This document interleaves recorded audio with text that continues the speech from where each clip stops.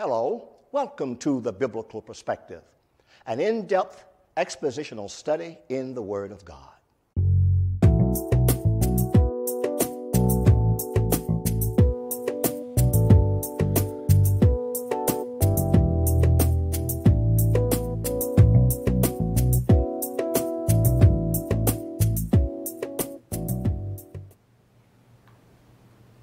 Hello, everyone, and greetings in the name of our Lord Jesus Christ. Welcome to another presentation of the Biblical Perspective Bible Study. My name is Kevin Dunnigan, and joining me for our discussion is my lovely wife, partner in love, my wife, Yvonne. Welcome, Teacher Yvonne. Thank you. I'm glad to be here. And I'm glad that you're here, but we're going to jump right into this study. It's going to be a dynamic time, so let's have some fun here. The theme scripture today, which is Romans 15:4, this verse indicates that we can receive encouragement from studying the holy scriptures of the Bible and then living our lives based on the information and instruction. Romans chapter 15, verse 4 reads as follows: "For whatever was written in earlier times was written for our instruction, so that through perseverance and the encouragement of the scriptures, we might have hope." Do you mind if I explain that word encouragement? Sure. Well, I was reading about this word encouragement. From the dictionary, the meaning is the action of giving someone support, confidence, and hope.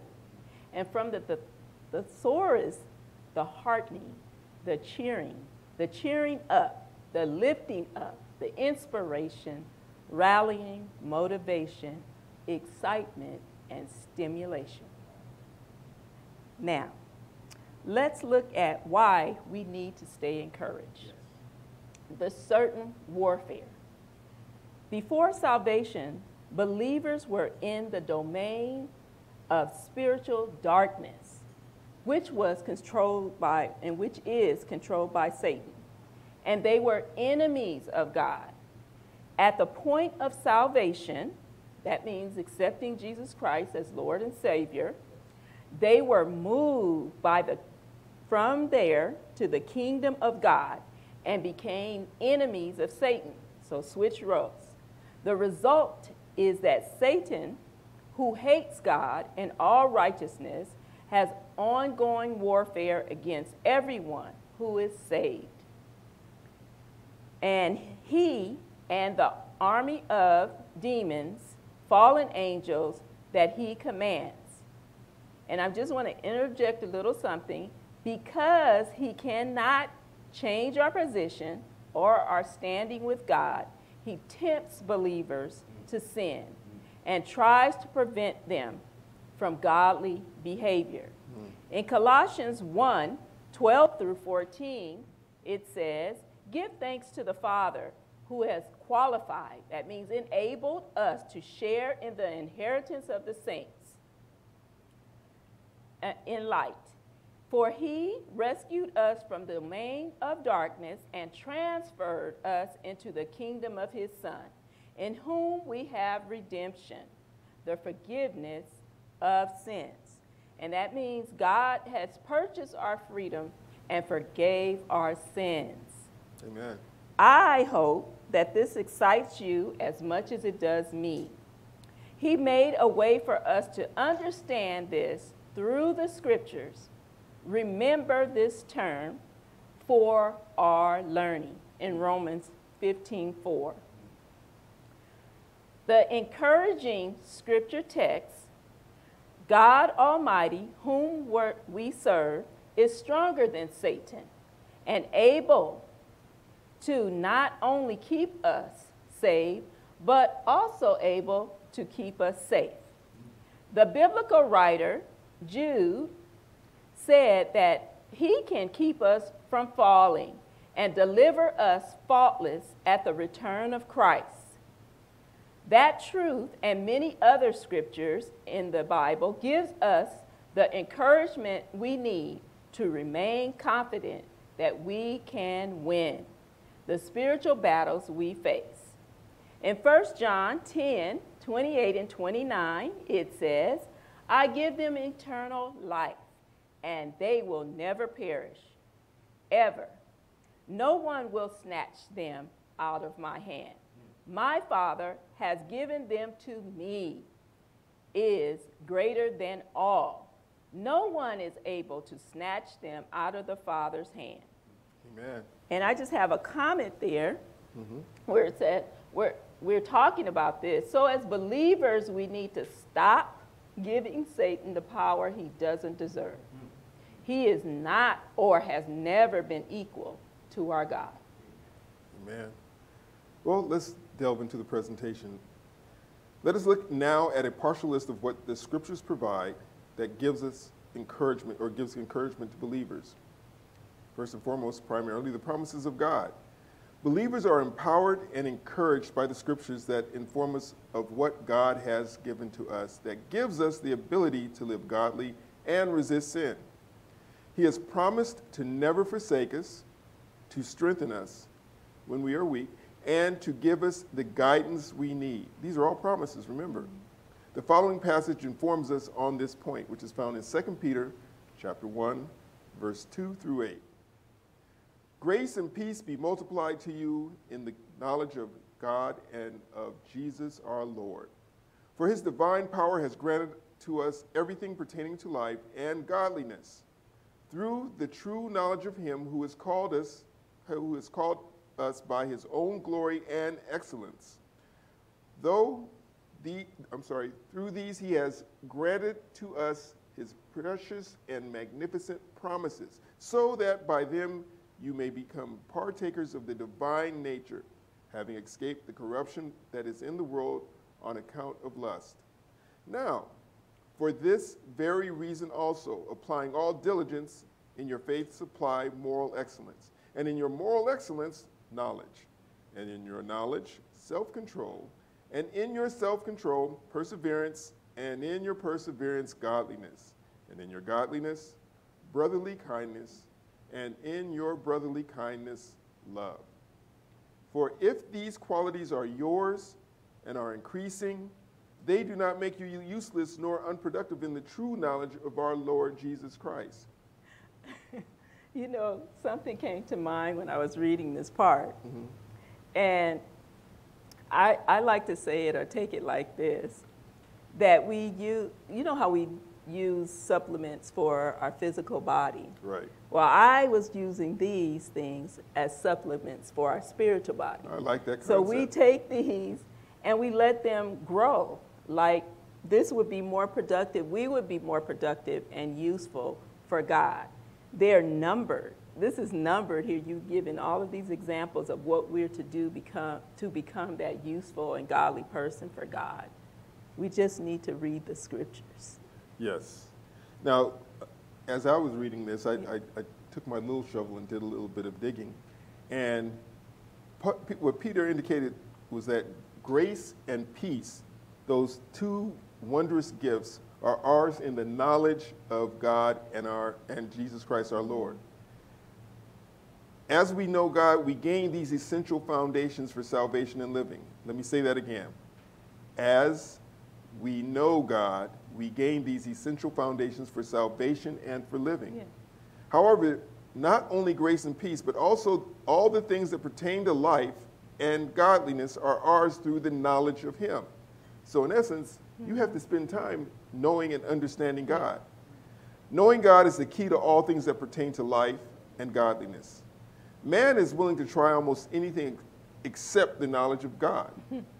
He will trust in the schemes and plans of other men instead of the knowledge of God. He'll try to find courses to understand and know himself instead of the knowledge of God. Absolutely. So we need to come to the same place that the Apostle Paul did when he said, that I may know him. And that reference point is in Philippians chapter 3, verse 10. Now that was just verse 2 and 4.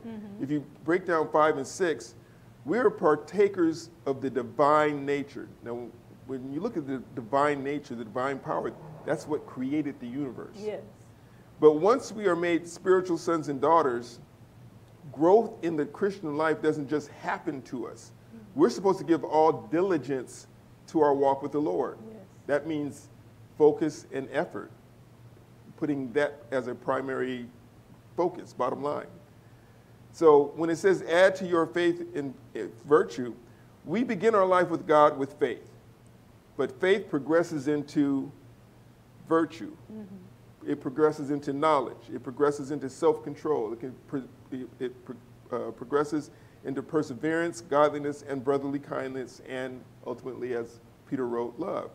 Love being the capstone of all God's work in us. These dynamic qualities are not things that the Lord simply pours into you as we passively receive. Instead, we're called to give all diligence, all effort, all focus to these things, working in partnership with God to add them.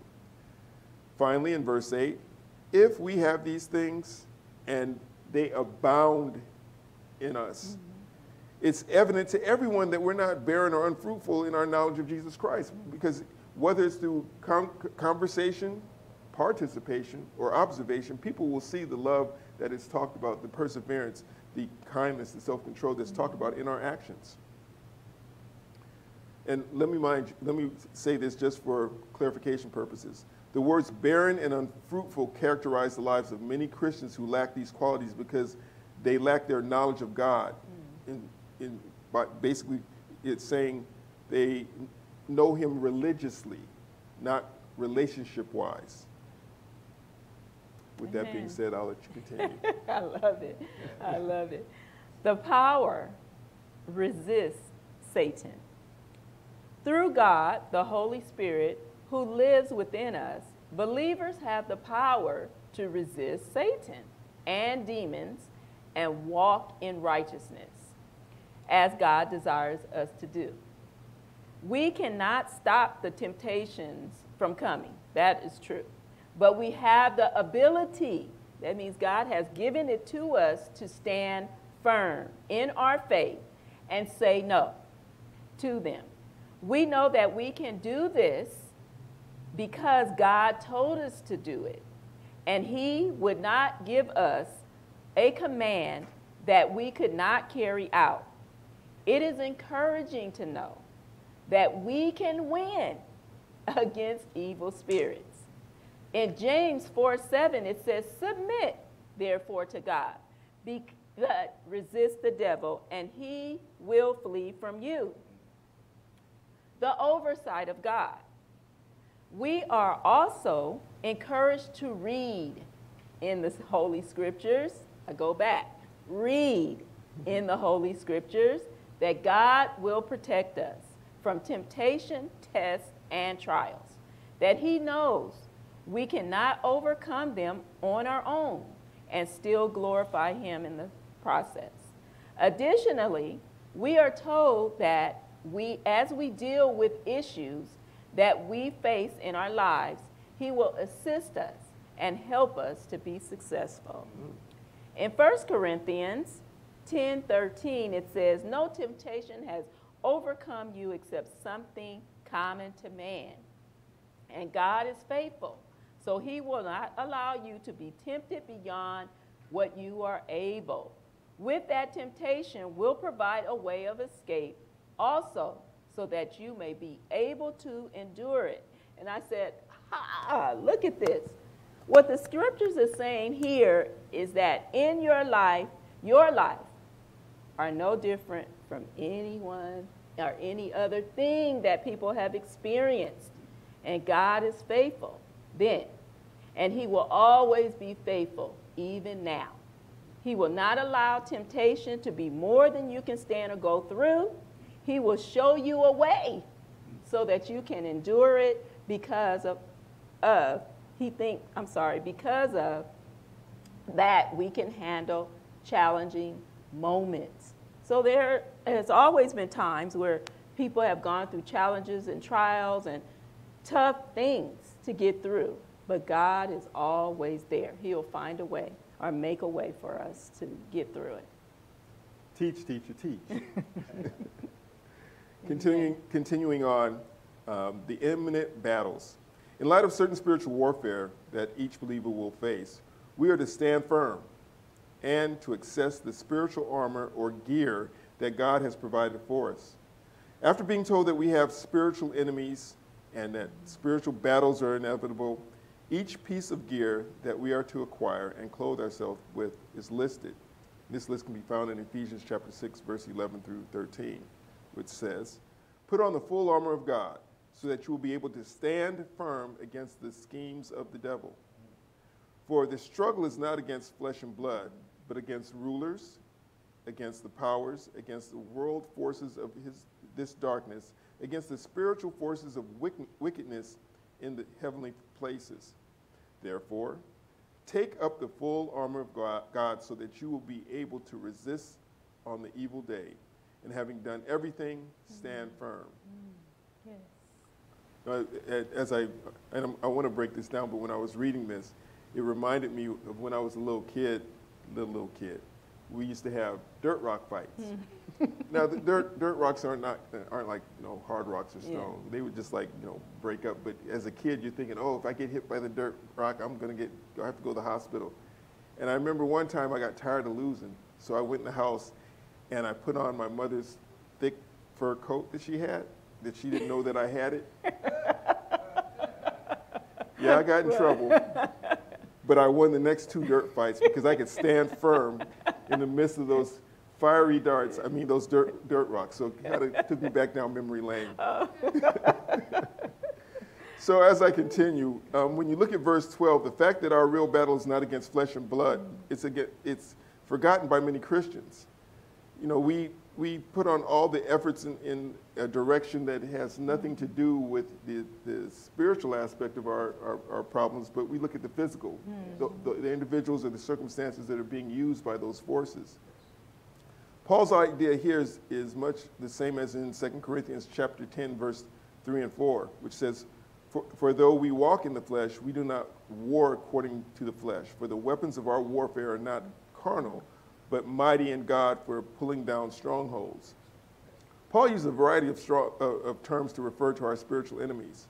We should regard them as being on many different levels and of many different ranks, yet they all have one goal, to knock the Christian down from their place of standing.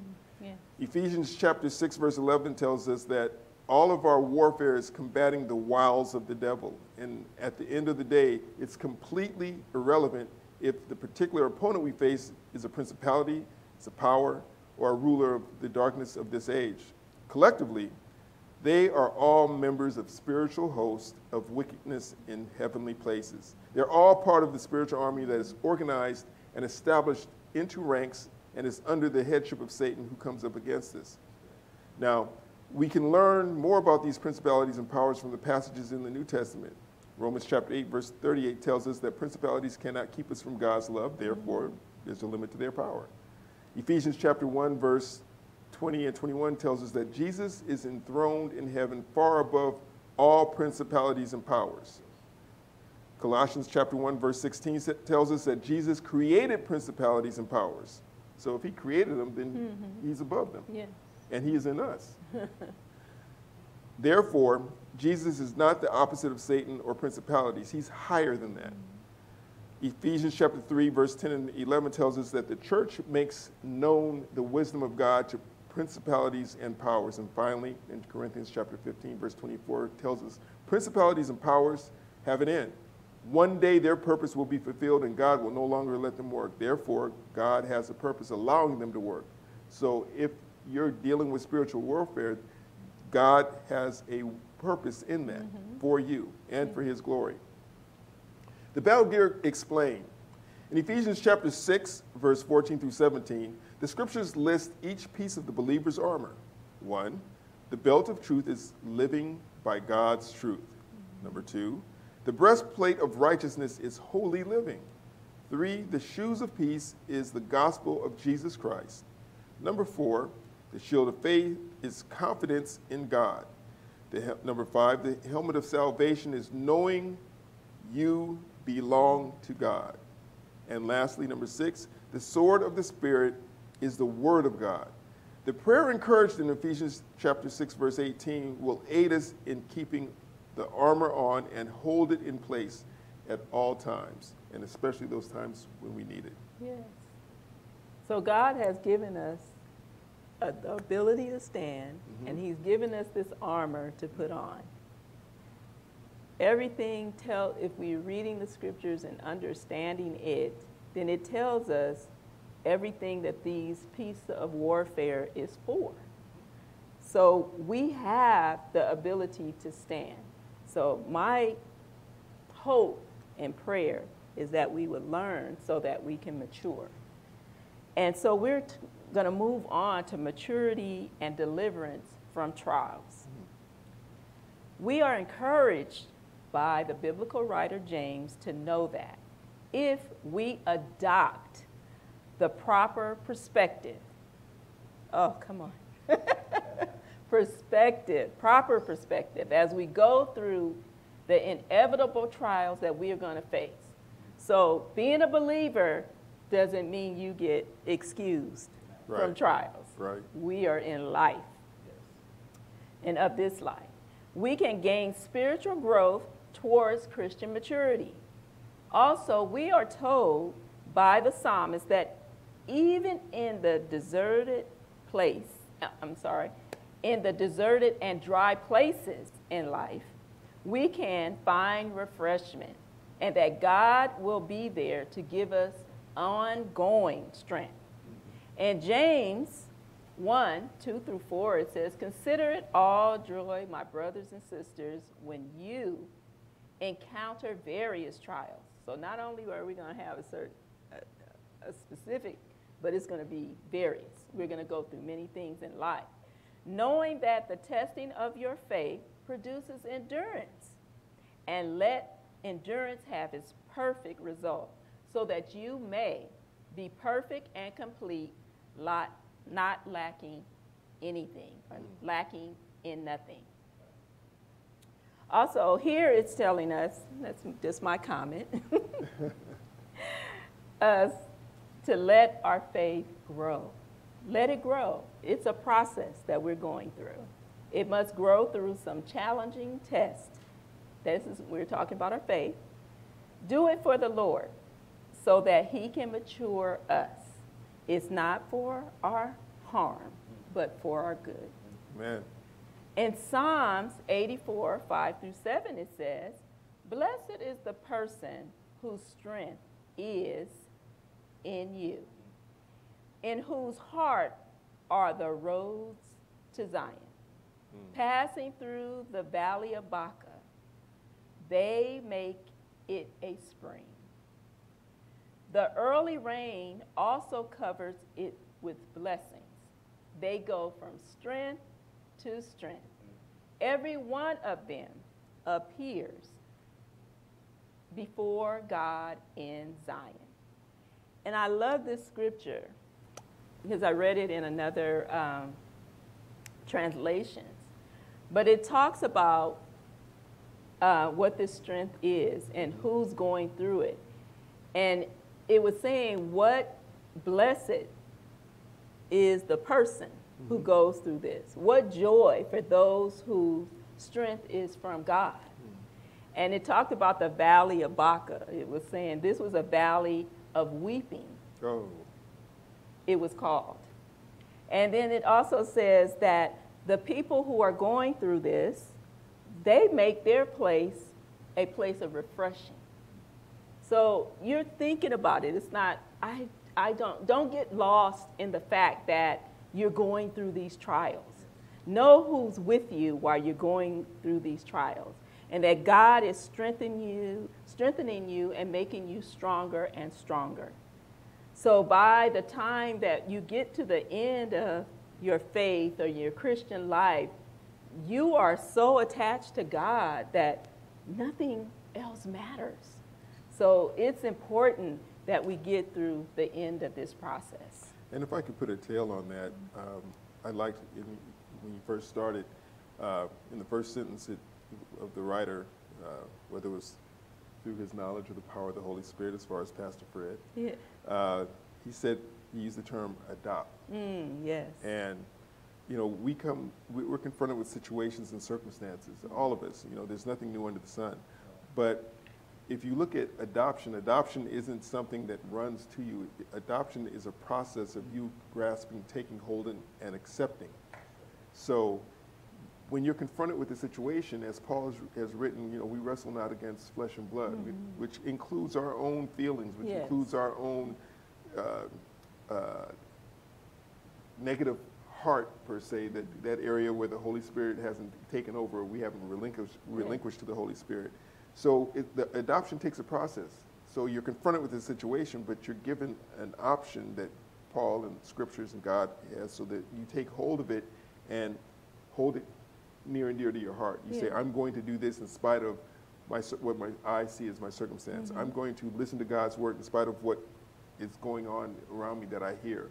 I'm going to take hold of this in spite of how my feelings want to react to this. And you adopt this. Now this becomes yours. Yes. Now if this becomes yours, you have a responsibility to take care of it. You have a responsibility to nourish it. You have a responsibility to grow it within your heart and within your mind. Going back to that proper perspective. It's a perspective that is not natural. It's a perspective that we have to change. Like you said, take hold to it. It's in there, and it talks about that change that we need to make in order for this to take effect. And if it's not natural, then it's supernatural. Come on. In summation, we will conclude our discussion with the words of the writer Jude. He wrote in the first chapter, verse 24 and 25.